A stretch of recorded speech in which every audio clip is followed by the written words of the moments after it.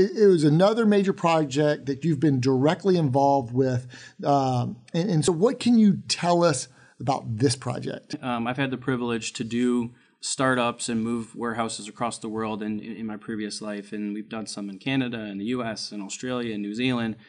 And we took a lot of best practices from those things and brought them into this. And I have to say, it was one of the smoothest ones that I've been a part of. But I think a lot of that really just comes down to who was a part of it. You know, we have Mike Reinhardt, who's now the leader of the building. Tim Sales and his team helped us out. Harold's team, Travis Barkley and Manny and Tim Subkowiak and USSI. And we had all these, you know, our partners with Ashley, we had all these people that really came together, supported us, collaborated with us. And at the end of the day, we have an 81,000 square foot DC. We've got 21 dock doors. We've got, last I looked, $3.3 million in inventory in there. And we've got 50 new memory makers.